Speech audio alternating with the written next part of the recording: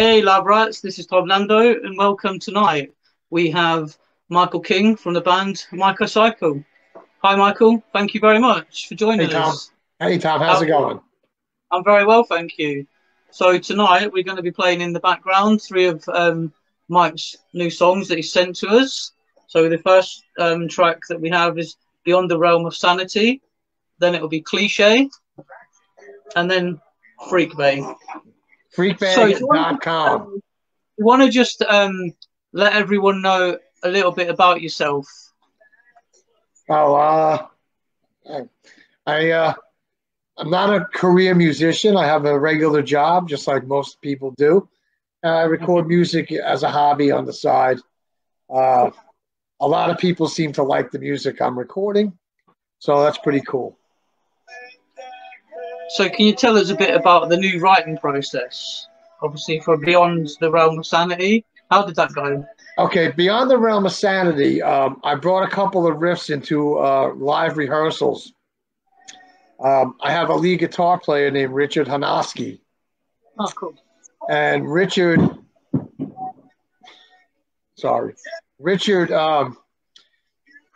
took what I had and helped me arrange it, and then he added a couple of things to it. Yeah. And I took it from the rehearsal to the studio, and I laid down the whole rhythm track at the studio. And then we just built the song from there. Richard actually recorded all his guitar parts at his own house and then brought a thumb drive to the Crash Lab where I record. And we plugged, I'm not real technical with this stuff, but they were able to plug the thumb drive into Pete's computer and just dump the tracks right onto the song. And the end result is what you hear. Michael Sudbrink, we call him Surly. He's the singer on that song. And he took my words and just started singing. And what you hear is what he sang. It's pretty cool. So are the vocals for the three tracks all yours? No. Surly sings on Beyond the Realm of Sanity. Tommy Hanley is a co-writer of the lyrics on freakbag.com. He sang that one, and I sing on Cliche. Which is amazing. I must admit, it's very cool. Yeah. So what's the story behind the band name? How did that all come about, MykoCyKo? Yeah, it was just me driving in my work truck, like wordsmithing. And I don't know, it just came out. And I was like, that's what I'm going to call my band. And that's what I did. There's no great story behind it or anything like that. I was just playing around with words in my truck. Wow. And it just sort of stuck. Yeah. It's funny because I got a lot of friends that are musicians. One of them is my friend Phil Richards. He records at Pete's studio also. He coached me through the vocals on Cliche, and I'm in his phone as Myko.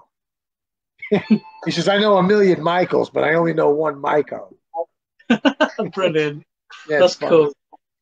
So obviously, lockdown, you've been quite active. So are you planning on actually releasing a full album for next year? I don't know because these things take money, which I don't have extra money to do that. So I don't know. I'd like to get a CD baby release out, but I don't know if I can. I'm waiting to see. A few things might happen. To do that. Also, there's always some record label interest. Believe it or not. I know people have been musicians their whole lives and don't get offers. And I've had a few so far. None what I would call something that I would actually sign on to. Nothing's that good yet. So we'll wait and see. Cool. So you can tell me what the story behind Cliche is. Yeah. Cliche started out as a song. Again, I had the music. I go into the studio with the raw clay, and we build the song from the raw clay.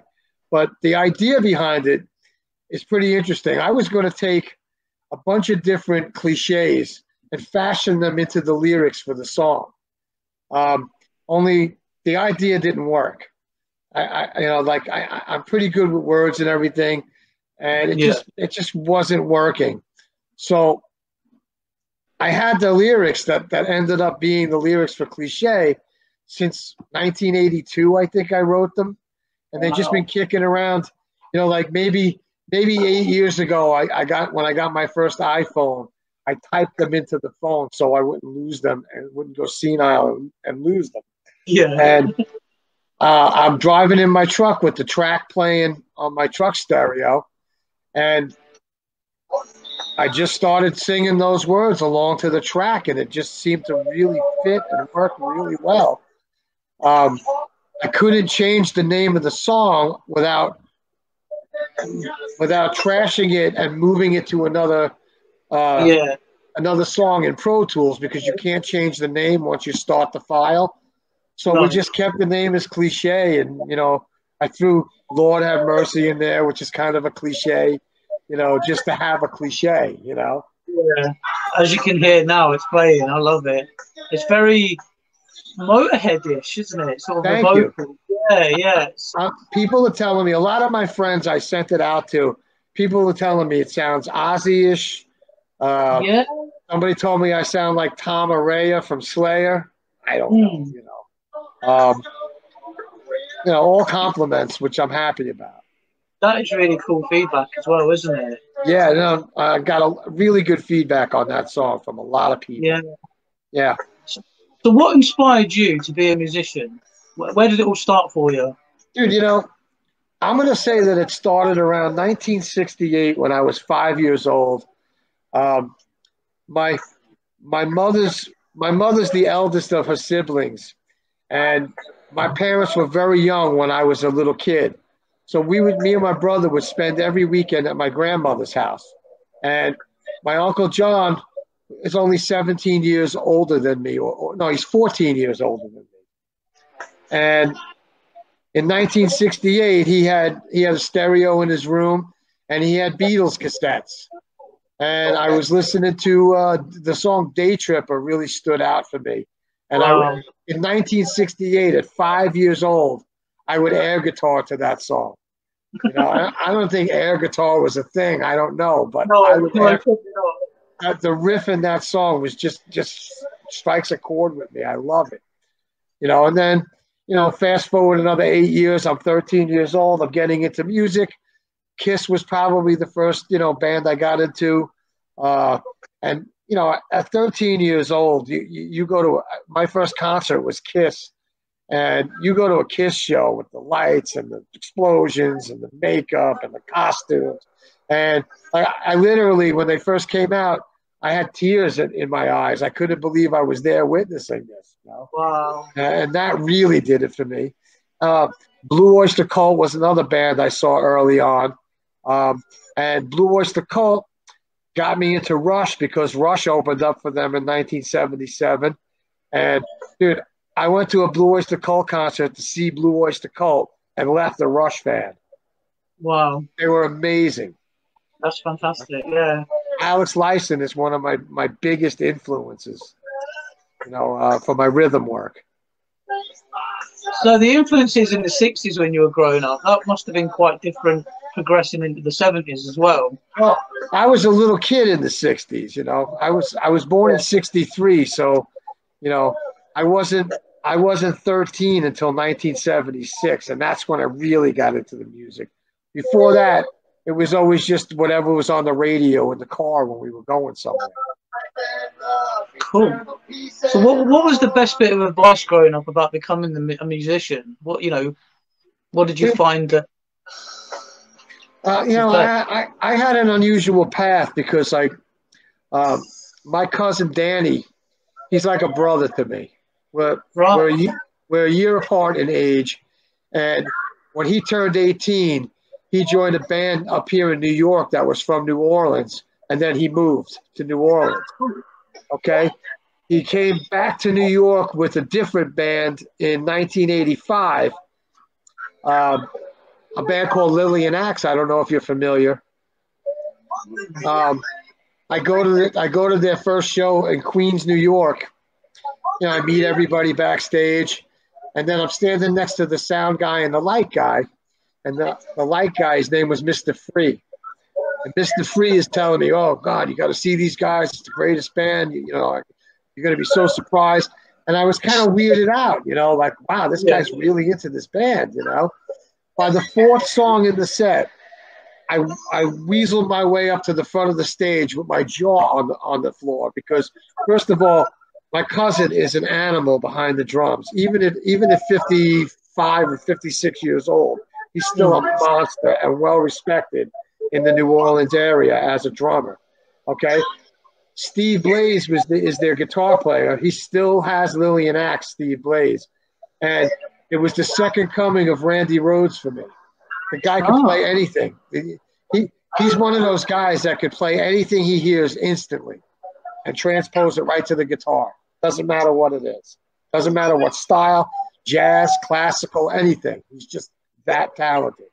And Johnny Vines, who I mentioned in the song Cliché, in the voiceover part, the best unknown frontman I've ever seen. The guy ruled the stage.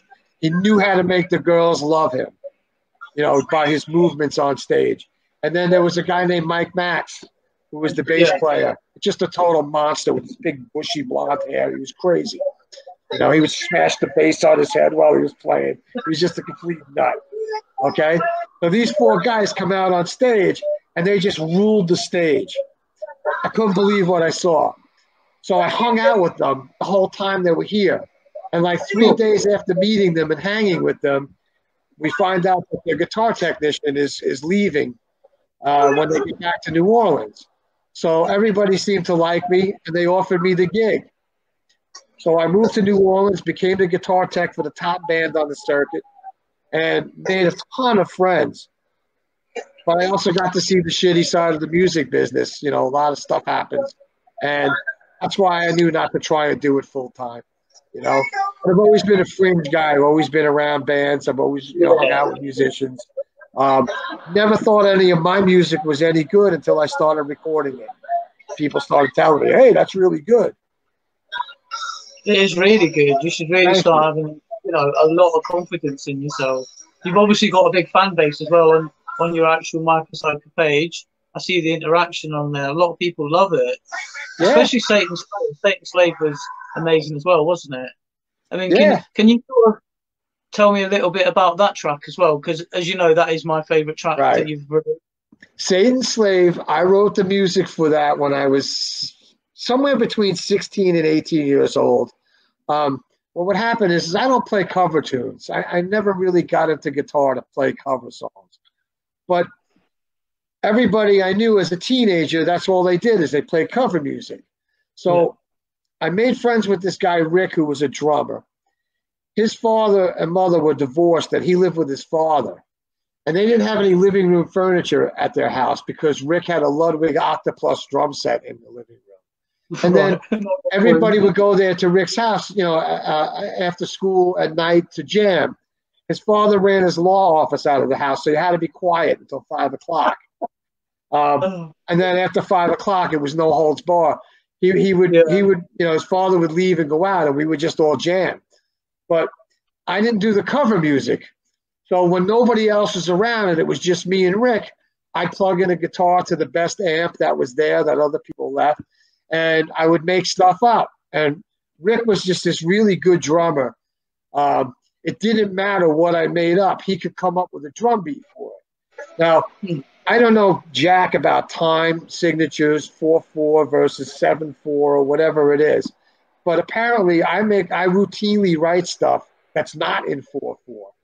Okay, and I don't know this until we go to lay it down, and it's not working for some reason, and then we count it out. Oh, that's why it's in 6/8, you know. So Rick I assumed that every drummer could do what Rick does because I happened to find a good one right at the beginning. One of the things I made up with Rick was Satan's Slave. Okay, and we used to play it all the time. It was like our best song that we had at the time. It didn't have words. It always had the title Satan's Slave, but it never had words until I met Howard Powell, who's the singer on Satan's Slave. And he came in. I gave him the track. I said, I need a melody. I chased after him for 3 or 4 months to get him to finally give me something. And he didn't like the song, so he just half-assed something together real quick before he showed up at Pete's house. And he just sang enough over the parts of the song I needed words on to let me compose the words. So it's funny. You should friend request Howard. His name is Howard Powell. Okay? Yeah, cool. He's a great singer, and he's a good guy. I love him. But he hates the song Satan. So the way I got him into the studio to record the vocals, I told him, dude, you'll never have to play the song again. Just come in and just lay the vocal down. You know? So you can never go live with him then, can you? That's the problem. Well, I actually tried, and everything was going good until I kept saying, we got to practice Satan's Slave. He doesn't like the song, and he didn't want to do it.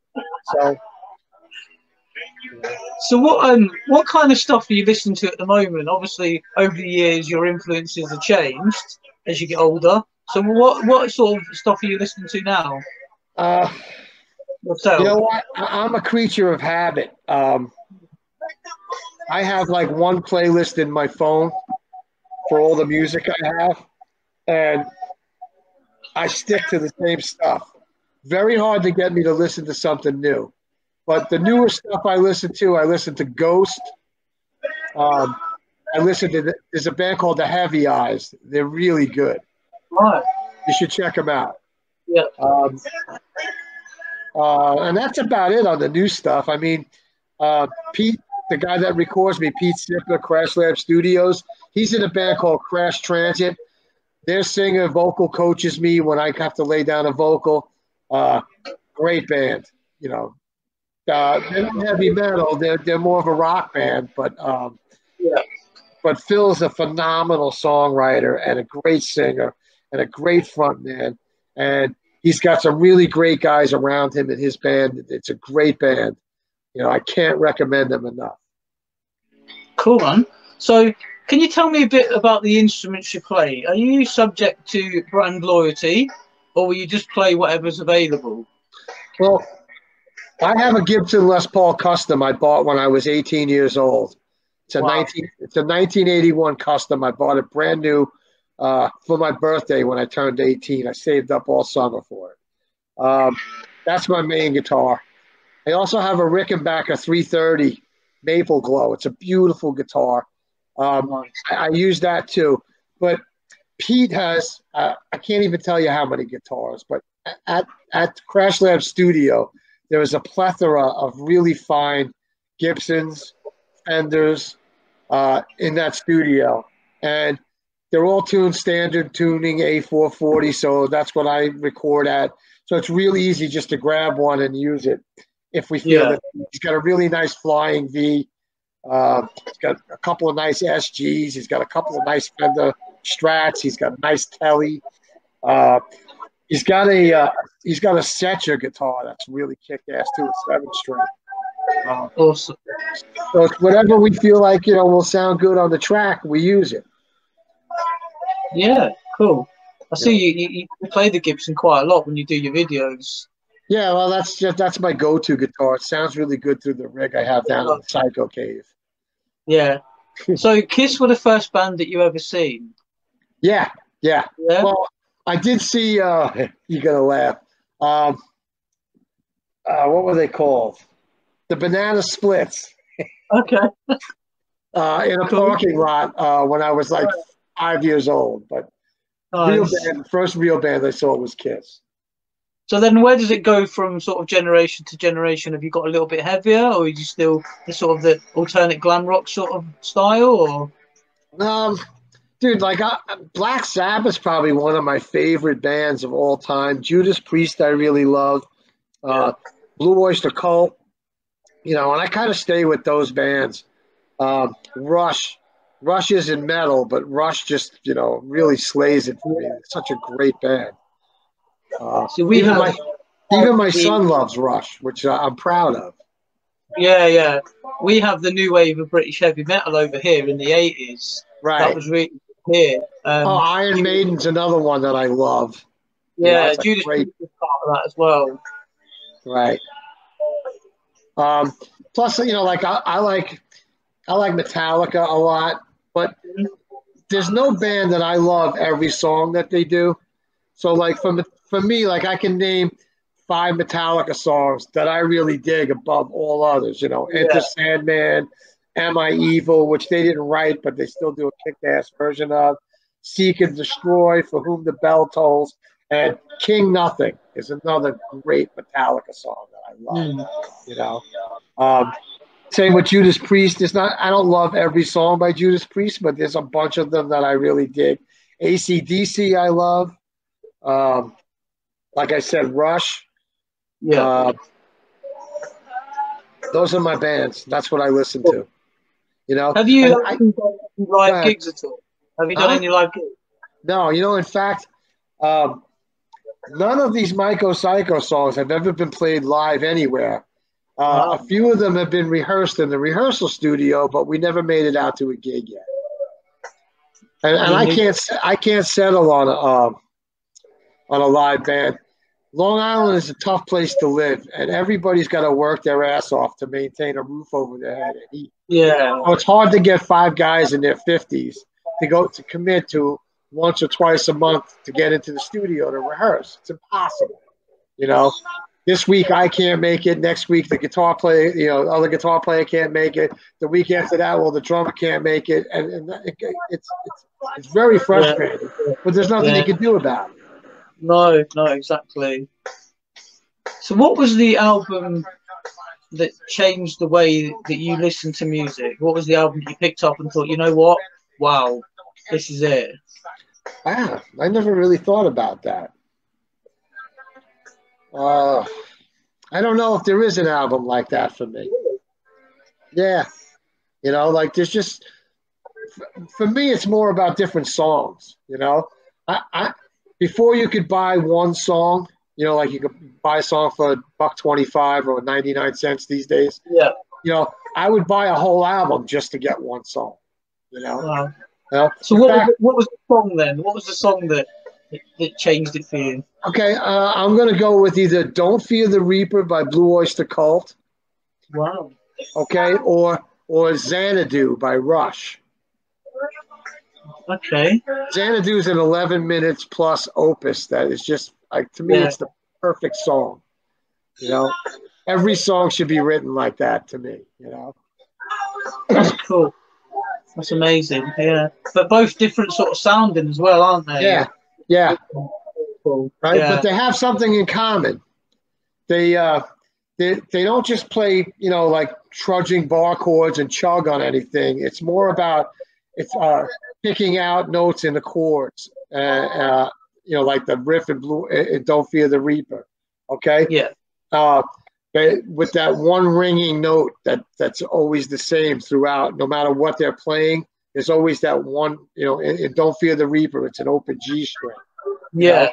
And for some reason that intrigues me, and I write a lot of riffs in that format, you know, because I like that sound.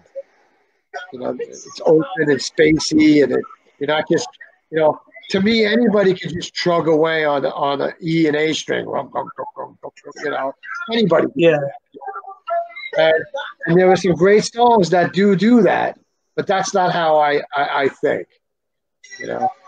I really think you should get an album done, man. I think you've got lots of content to make a really good album. I have like 14 more songs in Pete's computer in various stages of being finished. You know, I have this one called Automatic. As soon as I find the melody, it's going to be done. It's something that you're going to really like. I would love it. Yeah, we'll promote it. You know that. No, but it's a heavy metal song that I know you'll like. You know, something different. Yeah. Wicked. That's really cool. Yeah, and like I said, it's got some chugging in it. It's got some picked out notes in it, and what I think is going to be the chorus is like in 6/8 time. It's not in 4/4. You know. And for some reason, I'm able to seamlessly play from 4/4 to 6/8 back to 4/4, and you can't tell unless you count it. You know, It's a pretty cool thing. So for a young musician who's just starting out, what advice would you give them? Because the music scene is pretty tough, isn't it, at the moment? Right. For any musicians, whether they're starting out or they're established or what, be a writer on the songs. Be somebody that's on that copyright. Yeah. The publishing is the most important thing to any musician, and don't ever sign it away for a couple of bucks. You know, you got to be the songwriter. Yeah, that'd be cool. So the other band members, can you give them a bit of a shout out? Who actually is part behind the scenes of MykoCyKo? Okay, so you have me. Okay, you have Richard Honoski. He's the lead guitar player, but he's the guy responsible for the bass line in Cliche. Okay, so then you have Pete. You have Pete Sipper, who owns the studio I record at. He plays the leads on Satan's Slave, and he does the one on Cliche because I couldn't get Richard into the studio on time. You have Howard Powell. He sings on Satan's Slave. He also sings on my non-metal song Positive Vibes. Yeah. You have Phil Richards. He's the vocalist songwriter for Crash Transit. I bring him in, or I get him in the studio with me. He vocal coaches me. He produces stuff. Like, he just knows how to make changes to what I'm doing to make it better. I can't explain it, but yeah, he hears something, he tells Pete, and then Pete edits what I did. We don't even have to pull out a guitar or change anything. Pete knows how to edit, really well. And so Phil's real important. There's also Michael Sudbrink. We call him Surly. Okay, he comes in and he's good for coming up with melodies. And I said Howard Powell, right? Yeah, you did. Yeah. Okay, and then Harold Skeet is a bass player that I sometimes use. He's also in Crash Transit. Another bass player I use is this guy Joe Rockwell. Yeah. He's the bass player on. He's the bass player on Satan's Slave, and he's the bass player on Beyond the Realm of Sanity. Okay. Joe to me would be my go-to guy. He's my equivalent in my head of having either like Geddy Lee or John Entwistle access to that type of bass player. He's that good. Wow. I mean, not to take away from Harold Skeet. Harold is another one of those just monster bass players. And Harold's a really funny guy. He's a good guy. That helps as well, doesn't it? Yeah. Yeah. So freakbag.com. How did that come about? What's the sort of, it's to do with an advert, isn't it? Yeah. It's like a metal/punk advertising jingle. I describe it as a metal/punk advertising jingle for a website of depravity. Right. So what happened is this. I had all of the music already written. I wrote it in the 90s. I actually wrote that music on a really piece of crap nylon string acoustic guitar that I kept in the shop at a job I had at a hospital. Okay? Wow. They put me on a night shift, and there was nothing to do, so I would sit in my shop and play that guitar. So I wrote the riff in there in the 90s. And then I met the guy that sings on it, Tom Hanley, through my next door neighbor. And then Tom started working for me. I had my own business. And we were jamming, me, Tom's brother, Pat, and somebody else, a few other guys at a rehearsal studio. And somewhere along the way, Tom's brother, Pat, saw some freaky looking girl, and he said, "Look at that freak bag over there." So we were already jamming on the riff for freakbag.com, but somebody, I think I said, we should just call the fucking song freakbag.com because the riff sounded like you were saying freakbag.com, So then Tommy and I, the singer, we were working together, and we're traveling to and from work in a truck together. We start making up lyrics, trying to make each other laugh, Yeah. So So I come up with her hair is blue and pointy. I'm hoping that she'll boink me. I found a picture on freakbag.com.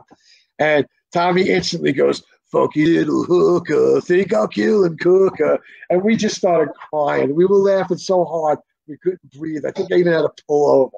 So it escalated from there. And it was just me and Tommy trying to out-sick each other with verses. And then we had way more verses than we actually put in the song. I have them somewhere. And, you know, one's just funnier than the next. So it ended up being a funny thing.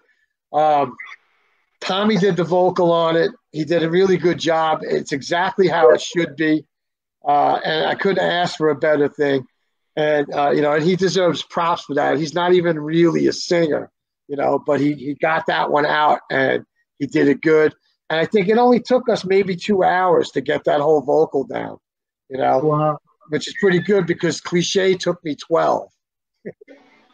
Wow, that's cool. Yeah, so I bought the URL www.freekbag.com. I own it. I'm not doing anything with it. I have some ideas, but you know, again, everything takes money, and I don't have extra money to throw into a website. Right. So if anybody wants to invest and open up a website, I own the URL. Let's talk. You know. So when you started, obviously social media wasn't about at all. So, you know, we fast forward to today. How important do you think social media is for you as an artist? Nobody would know about me if it wasn't for Facebook, you know, nobody. You know, where does a guy like me send out songs, you know, or get anybody to listen to their songs without social media, you know? It's so hard. Back then, I don't know. Forget it, you know? What else can you do, you know? The good thing is about the internet and everything is I've got maybe 12 different internet radio stations that, you know, that play my music, you know? That is cool. That's really cool. I mean, I got, because of social media, there's an FM radio station in Australia that plays my stuff. Wow. Yeah. The rock scene in Australia is quite popular though. I know a lot of bands from Australia, and it's very, very prevalent at the moment. I guess, I don't know. I've never been, you know. The only place I've been to outside the United States is the Bahamas and Bermuda. You know.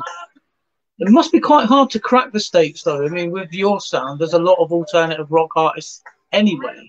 So, you know. Dude, guys like me are a dime a dozen here in the United States. There's literally millions of guys that write and record music, you know. You know. Luckily for me, I don't sound like any of them, you know. No, it is a very, very unique sound. All of the songs are very. Thank you. And they've all got that different sort of element about them as well, which is quite cool. Right. It's not like you're going to hear one of my songs and go, "Oh, that's MykoCyKo," I can tell, you know. Well, exactly. I mean, if you listen to Freakbag compared to Satan's Slave or to Cliche, 3 completely different songs. That's it. You wouldn't be able to tell. To me, that's important. You know, it's important, but I think of it this way. I'm not like a hardcore guy with anything. You know, I'm not hardcore about anything in my life. So there's no way possible for me to write 10 Satan Slaves or 12 Satan Slaves to put on an album. That's just not my thing. I can't do it like that, you know. And the riff's got to be interesting for me to play, but not difficult. Everything I write is easy to play. Anybody playing guitar 3 years can play anything I've written. Cool. So, if you would like your fans to remember you about one thing, what would it be? I don't think it would have to do anything with my music, just that I'm a nice guy, you know. Like the cool guy, yeah. Yeah, you know, like easy to get along with, you know, that kind of thing, you know. I don't think I have the signature riff out yet that you know everybody should be like, "Oh my God, that's the great," you know. I don't have that yet. I'm trying. I disagree. I think I think you should plug Satan Slave and Cliche a lot more. I think you would get a lot of really good feedback. You need to sort of have a little bit more confidence about them tracks. Dude, I love those. Like right Yeah. now, driving in my truck to and from work or wherever I'm going, I'm listening to something MykoCyKo. And if it's cliche, I'm singing along with it in case the day comes I have to actually sing it live. So what's your ideal support? Who would you love to be on the bill for? Dude, if I got lucky enough to get on some kind of thing like that, it would have to be something really big. Because I've already done, as a roadie, I did all the club and theater circuit, as a roadie. And, like for me to stop working at my day job and go on the road, it would just have to be something, unbelievably big. Like for instance, a Metallica tour or a Kiss tour, something big like that. And I'm not even claiming to be worthy of this, but that would be my dream. You never know, do you? All you need to do is for them guys to hear one of your tracks, and that's how it works, isn't it? Dude, I pushed them out like crazy. I'm a shameless self-promoter. Why not? You see the picture somebody posts on Facebook, and it's this giant PA system outside, and it says, "What's the first song you'd play on this?" I paste the song "Satan's Slave" in the comments. "Satan's Slave" by MykoCyKo. But the odd thing is, and I even noticed it with the Metal Lab, I posted Satan's Slave on there yesterday. 19 people looked at the video. Only 2 hit like. You and one other guy hit like. And that's discouraging to me. It seems like everybody wants to post their music, but nobody wants to listen to anybody else's. Yeah. That is, I think it's just the way people are feeling at the moment as well, aren't they? I don't know what it is. It's quite dark, isn't it? This is the thing. So maybe, people can relate to it, but social media isn't always the best place to interact with the track. Right, I guess. But, if you click on a YouTube video, you'll know in a couple of seconds if you want to continue listening or not. And it doesn't seem like people want to click on it, Oh, yeah, look. There's some other guy has a song. Ooh, big deal, And I listen to other people's stuff like that. If there's a page that if you want to get likes for your page, you post your page there, and then people will go to your link and like your page, and then comment that they liked it with their link to their page. And I actually, when I did that, I would actually go and listen to something that somebody else that liked my page. I would go and listen for a second, see if I liked it. So far, I really haven't heard anything that stood out to me. But I'm picky about what I listen to, and that's just me. Yeah. So what's next for you in the next 6 to 12 months? What's your plans? I don't know. I want to get people listening to these songs. I'd like to get my page to 10,000 likes, but I get 4 and I lose 3. It's really hard. If I could get to 10,000 likes, I could start talking to different companies about endorsements. And that's something I'd like. I'd like to have an endorsement of something. Even though we help with promotion, we'll always there to help. And then there's a lot of people out there that bullshit you and waste your time too. Yeah.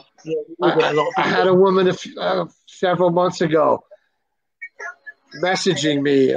She had a record label. She's gonna give me a contract, and like, okay, here's my email address. No, I do things by snail mail. I hate email.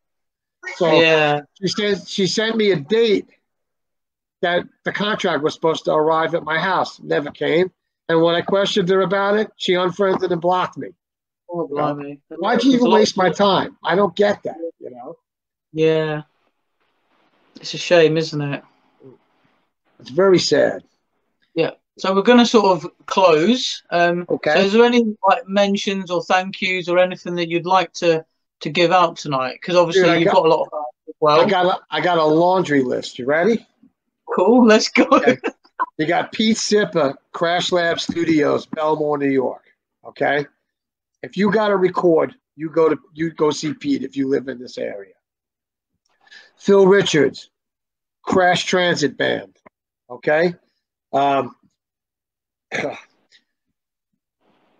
Jeffrey DeBerry from the Rock Casserole.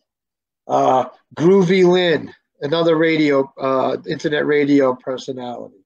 The Rock Dog. The Rock Goddess. Okay, these are all people that play MykoCyKo on their internet radio show. Who else? Howard Powell. Michael Sudbrink. Harold Ski, Joe Rockwell, Karen Bella, a really talented female singer-songwriter here on Long Island. Great personality. She recorded some vocals on my Positive Vibes song. I think that's about it. I hope I didn't leave anybody out, you know. Steve Blaze, Lillian Axe, Sledgehammer, Danny King, my cousin. You know, these are all people that I cherish in my life. All right? Awesome. That's brilliant. And I'd like to thank you tonight for joining us and obviously being part of the Metal Lab in all of your input. It's been amazing. And hopefully we can take it into 2021 and get you this, you know, this 10,000. I want that so bad. It's MykoCyKo Music on Facebook. Please come and like my page. It's so important. And also MykoCyKo Official on YouTube. And I have to thank you, of course. None of this happens without good people like you. Thank you. We try our best. You know, that's all we're here to try and promote the artists, the bands, everyone. So, again, if you know anyone who's just up and coming, please direct them to us and we'll try and help them as much as we can. I will. Cool, man. All right, so man. Thank you tonight. So for all your news, reviews, and live interviews, just remember to join me at the Metal Lab, the home of underground metal. Thank you, Michael. Thank you, Metal Lab. Thanks, Tom. Bye-bye. Thank you. Bye-bye.